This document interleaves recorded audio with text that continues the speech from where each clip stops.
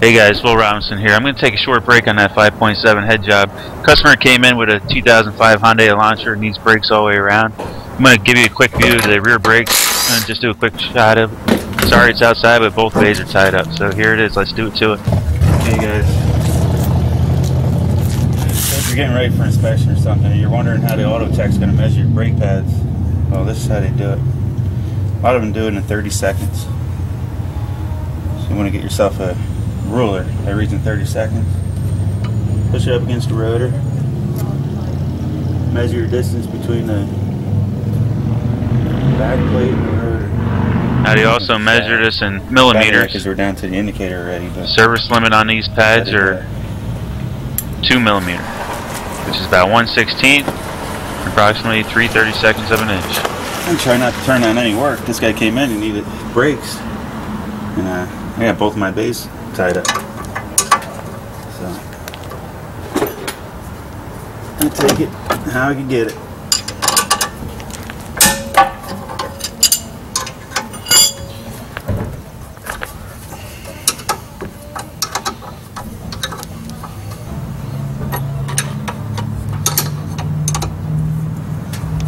Yeah, break them both loose before you take them out, because otherwise the caliper's going to flex on you.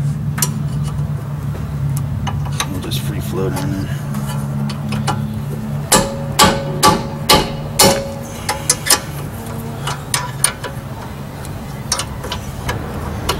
They really warmed up today.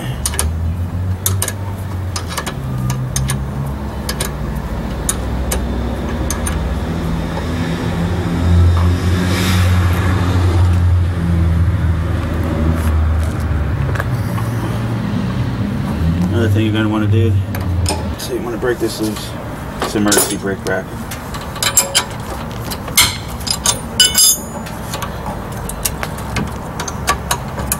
Hope you guys got a good shot from there. I'll move in a little closer. So far all I needed was a 14 millimeter.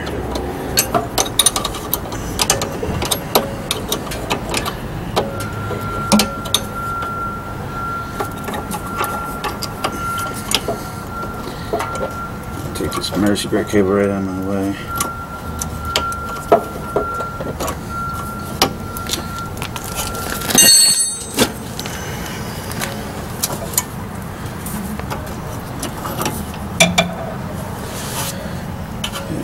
You can finish removing these.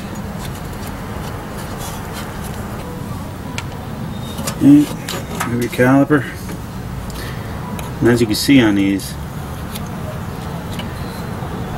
pistons have notches in them. That's to get a special tool in there and turn it in, because there's a cam that your emergency brake. That's how your emergency brake works. So I'll get the tool to turn that in. Yeah, I think it was due. Hey guys, a good way to tell also is if your brakes are thinner than your back plate, it's a good time to replace them. Sometimes when they get down to the indicator, it scores the rotors. A bungee cord or something to tie that caliper up.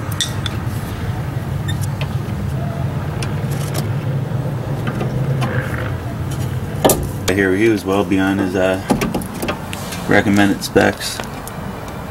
That's just way too low. You see it start cutting into the rotor, so we'll replace them both. You said put it on 30 seconds, measure from that back plate to the edge of your pad. Gosh, it's not even 1/32. Looks like I'm going to be able to do this whole job with a 14. These are bolts for the back caliper bracket.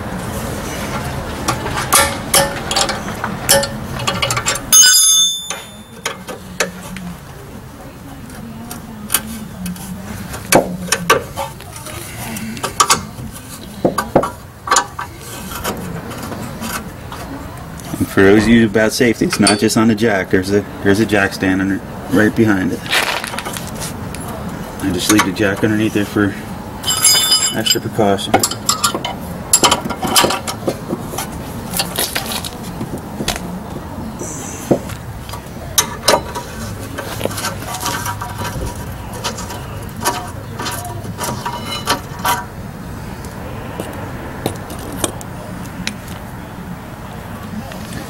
show you how to get that. This is how I have most of my luck, and that's with an impact screwdriver. This one's seen its days, but let me tell you, a lot of people use the hammer method, tap it and then break it loose, but pretty much this is my fail-safe way. And you're pretty much doing the same thing, but you're actually putting the, the Phillips head bit into the head before you smash it down. Sometimes after you do that, you're not able to get you're already messing up the head. So let's see if it goes.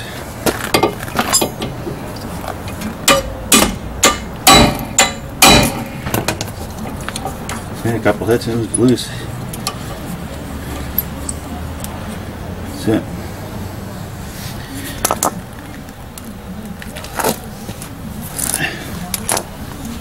Now these rotors have 2 jacking holes. Well, pretty much just 1 jacking hole. That one's going to lead you right back in. These rotors have 1 jacking hole right here. A lot of times they're so rusted out you can't get into them. So I got new rotors, so I'm not too worried about these ones. I'm going to try tapping them in between the studs.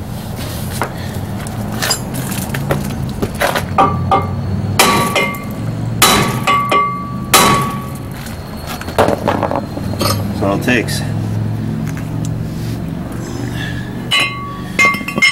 If you don't have good aim, you can start a couple lug nuts on it prior to hitting it. But you want to also make sure all this rust is cleaned out. And anything left over back there is going to throw your rotor out of balance. It can give you a bad pulsation. Let's see if we can turn this caliper in. This kit comes with its own jacking mechanism and back plate, but usually you don't really need that. Let's see if I can turn it in without going through all that.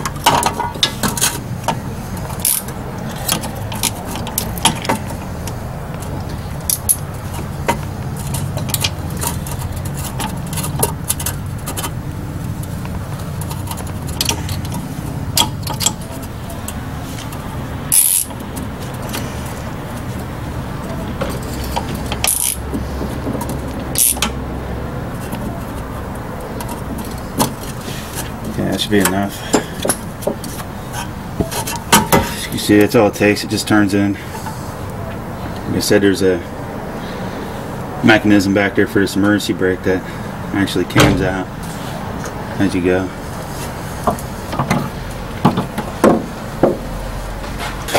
Sorry about the bad lighting, guys, but like I said, I got my base full and I don't like turning on work, so do what you gotta do to stay going. I always make it a practice to clean this up a little bit.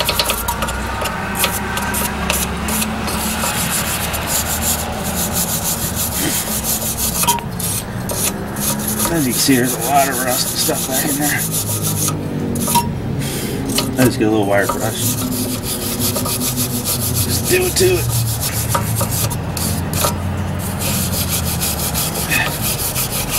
I don't like complaints. I like when people come back, but not for jobs I already did.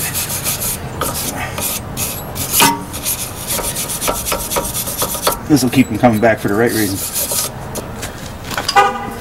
It's good enough, and I'm picking. After you wire brush this down, spray it down with some brake cleaner too. I did afterwards. Get your new rotor or your resurfaced rotor. Remember, if it's new, it comes with the anti-rust stuff on it, so you want to clean that off. I just don't know why I cut it out of the video. Sprayed it down with brake cleaner prior. You want to line up your hole, your screw hole. Also, don't hurt to spray some lubricant on that spindle, just to keep it from rusting. Screw.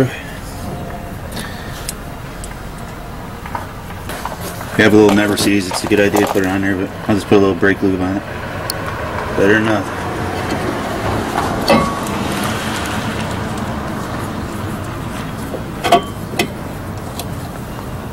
Okay, you don't have to kill it.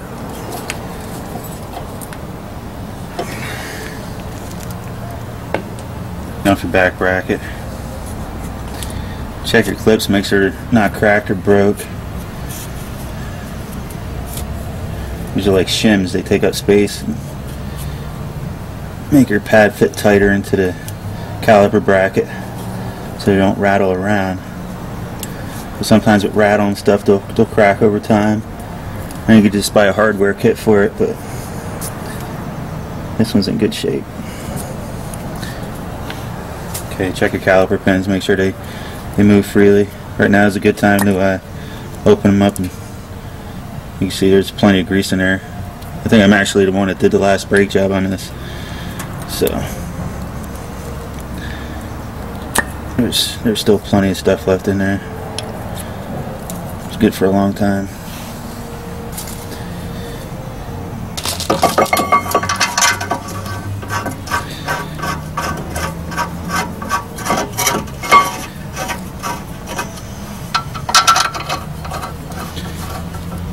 There's a thrift shop that's right across the street from us.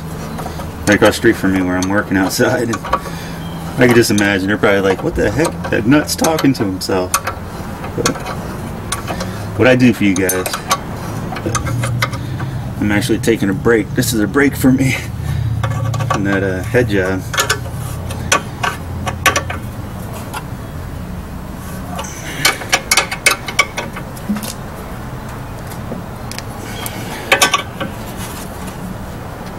Doing brakes is a break. Braking caliper grease, put it wherever there's metal to metal contact. I'll put a little here. You don't need very much.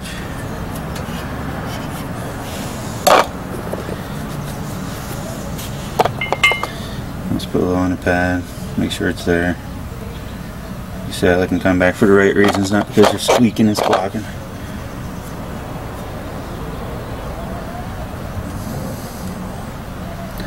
You can tell where there's going to be metal contact. There's usually some kind of boss or something that sticks out.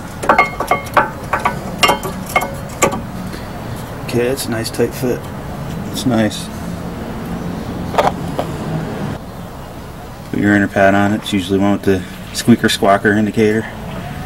And as you can see, that's probably set to like 330 seconds. Usually that's about when you get your brakes changed. Anything beyond that won't pass inspection anyhow. So as may notice, you usually put them upwards, that way when it comes around, usually you're going forward, so we'll push this down, otherwise we'll bend it back out of the way. And you'll be like, that noise went away, I don't know what that was for, but must be good now. Okay, put that into your bracket. Remember, wherever there's going to be metal to metal.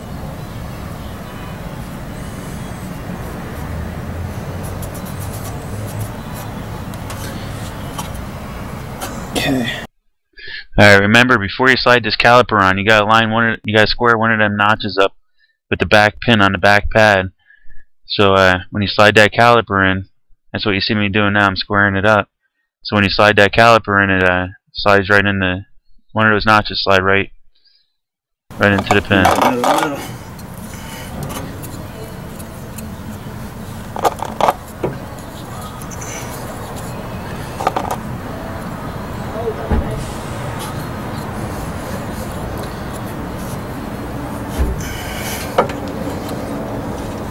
Beautiful.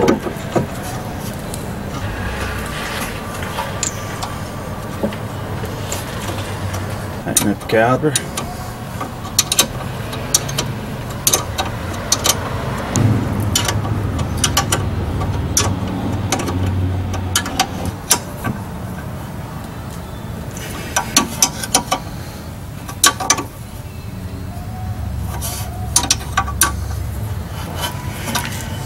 Get your handy dandy bungee cord. Emergency brake.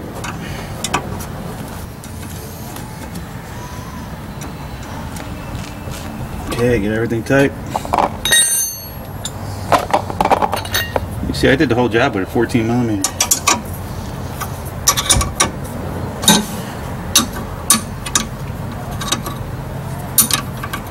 Okay, I'm just going to go pump the brakes up, get this caliper out, make sure everything's good.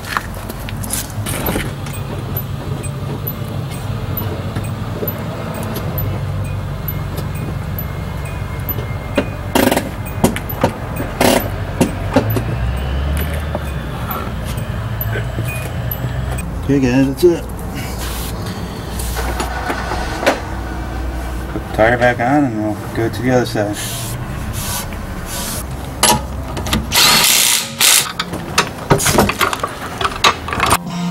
Okay guys, torque your wheels. You might have a set of sockets like that for using on an impact gun. That works fine. In this case, torque wrench. So, torque your wheels.